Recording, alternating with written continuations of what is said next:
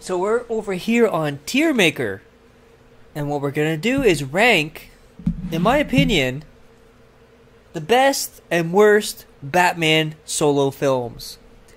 So these are the ones from the Batman franchise. So this will not include Batman vs Superman, Justice League, and all that. It'll be strictly Batman films. So we have S, A, B, C, D, and haven't seen / unsure. I don't believe I'll have anything in here. So we have Batman from '89, Michael Keaton, Jack Nicholson. We got Batman Returns, Keaton again, Michelle Pfeiffer, Danny DeVito, Penguin. Then we have Batman Forever, where the franchise starts to change. So we got Val Kilmer, I believe, Jim Carrey, we got Tommy Lee Jones, and Uma Thurman. No, that's not Uma Thurman, never mind.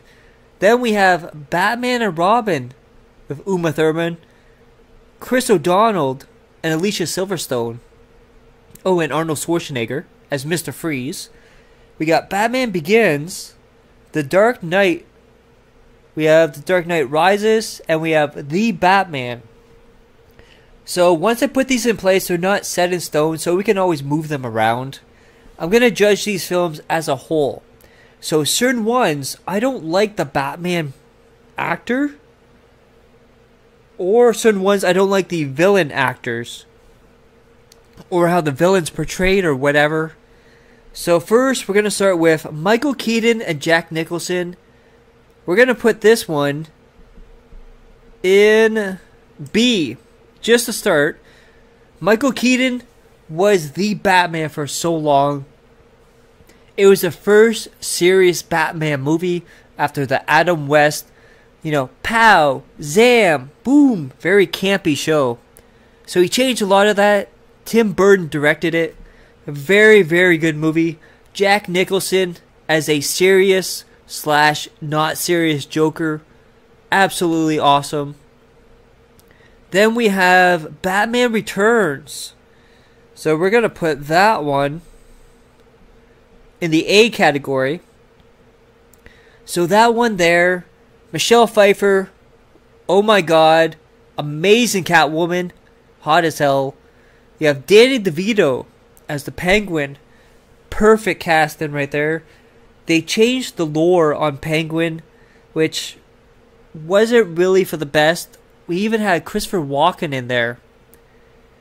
So it was a good film, great follow-up to the original Batman. So it took what Batman did, but then just made it even better. However, it took a lot of the seriousness out of it, which you'll see why some of the other ones are not going to be as highly rated. Then we have Batman Forever. So this one is going to go in the C category. With that one, this is where everything started to change. Not for the good. We had, I believe, Val Kilmer now as Batman.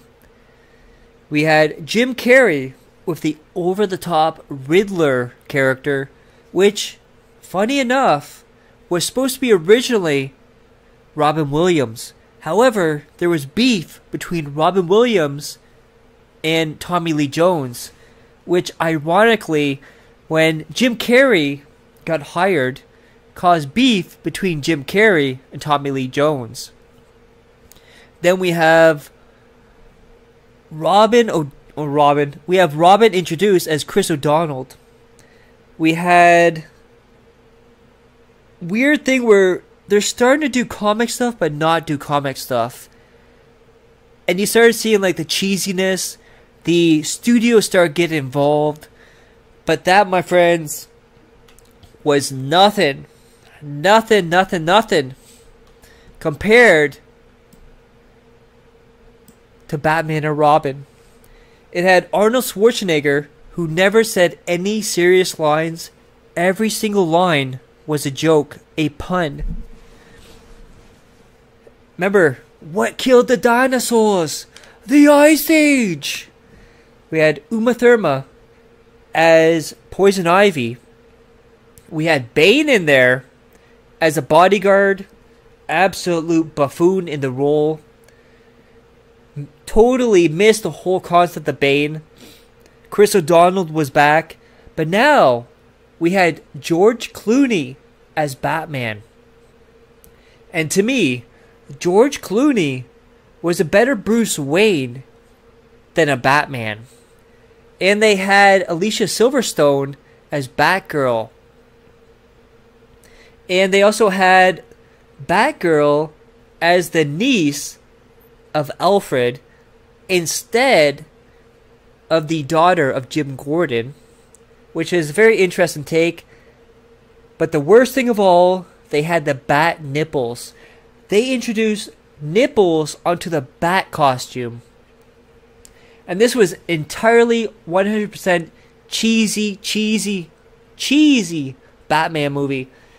They also had lines like Batman would say, "This is why Superman works alone, despite not having a Superman in their universe." And he would also pull out the Bat MasterCard, I believe, or Bat Visa, whatever it was, the Bat credit card. And it was just absolutely horribly all over the place. That, to me, was the worst Batman film so far of all time. Then we get into the Nolan trilogy, where they said, okay, that cheesiness, the campiness, we can't do that anymore. We're going way too back to the Adam West stuff. We need to go back to Tim Burton-esque. So they got Nolan. And the first one was Batman Begins.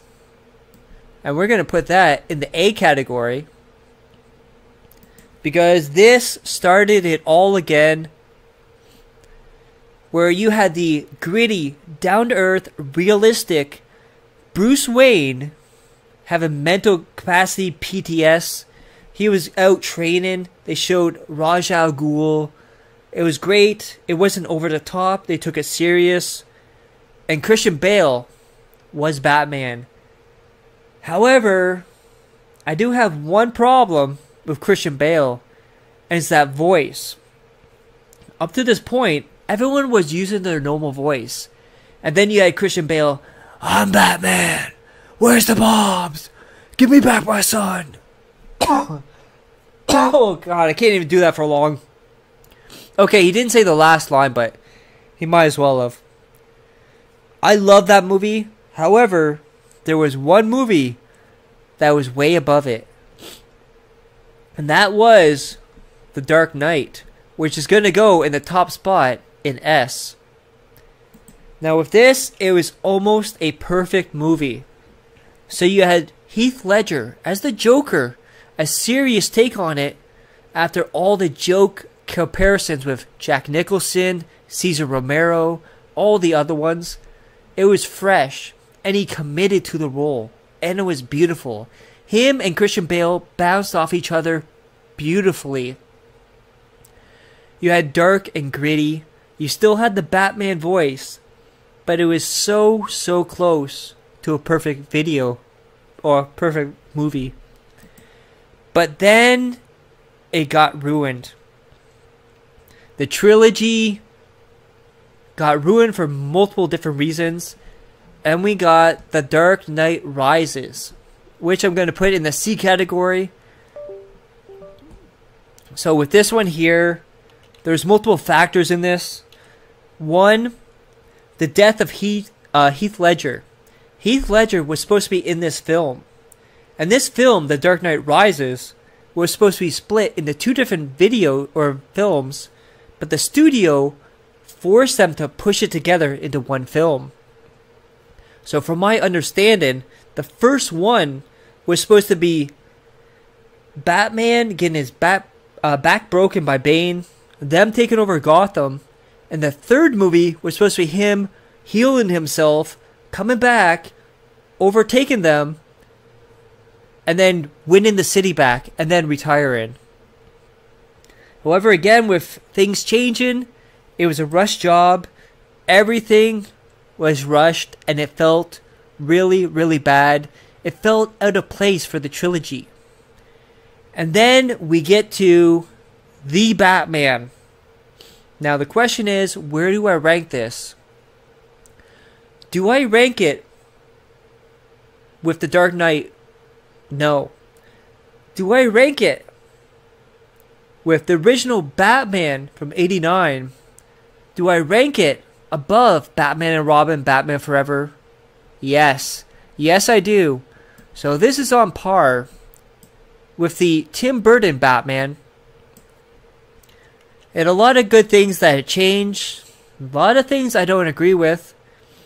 I like that they upgraded it to the 90s instead of like the 60s and 70s. I do like that he's more gritty. It's Batman before he learned how to do things, so he was making mistakes. He was dark and gritty. He's beating people up. He doesn't have that code of ethics, if you will, right now. He's very short-tempered. I like that. However, I did not like the new Batmobile. I did not like Robert Pattinson playing Batman. He seems too small for the role. He does a great job voicing Batman, acting like Batman, but he looks so much smaller. And however, I have to say this, I hate how the Riddler looks. Now, you don't have to do over-the-top Jim Carrey Riddler, but you can do a serious Riddler that looks more comic accurate. Think of the Riddler from the Arkham games. And that's where I rank it. Now, let's see, do I want to change any of them?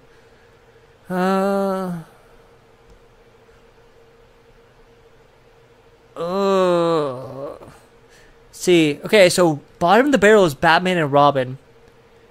Is Batman Forever better than that? Yes. Is that better than that? Yes. I'm going to put this here, because I think that's slightly ahead of that one. These two, those are good. Those are good. Yeah, I think that's good. That is my ranking for the Batman movies. I'm sure other people have different opinions. Leave that in the comments if you believe differently.